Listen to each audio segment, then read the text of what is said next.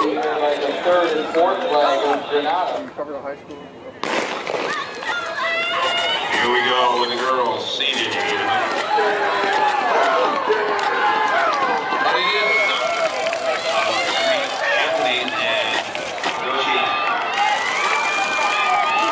On the outside, Andre, winner. Great day.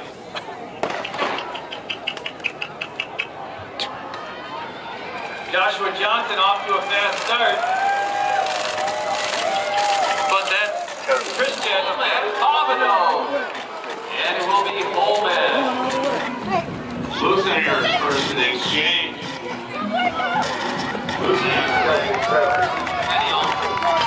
will be. And they're away. Here at Mount SAC, how are you feeling first of all coming off a 4x8?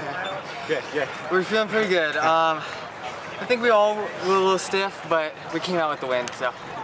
Incredible comeback on the anchor leg. What were you guys thinking there? I was panicking a little bit. I knew I had to lead. I don't like to lead, but I know when he passed me with about, what was it, 400 to go? Yeah. I was like, okay, it's perfect, it's what I like. So I used him until last 100, gave him my best kick, and I thought he was gonna have me, but last second I snagged it. Your league rival, Murrieta Mesa, almost beat you guys. What was your strategy coming into today? I think our strategy from the gun is just to take it. We thought we were going to have a big lead from the gun, but it didn't turn out. A lot of teams showed up, so definitely didn't go the way we wanted, but came out with the win. Heading into towards the end of the season, have you guys been ramping up? Are you kind of evening off, waiting for a big jump in finals? What's going on there? We turned down the mileage a little bit, and we're doing more speed workouts. So, so for CIF and beyond, we'll be better than we are now. What's your guys' goal heading into the next couple weeks, either as a team, individually? Our goal is to run really well at league finals, hopefully come out with personal best for all of us, and move as far into the postseason as we can.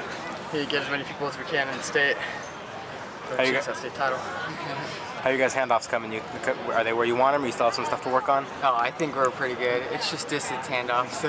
Yeah. What else are you guys going to work on in practice the next couple weeks? I think for all of us, it's just pushing that last set, that last 100, just giving all we got.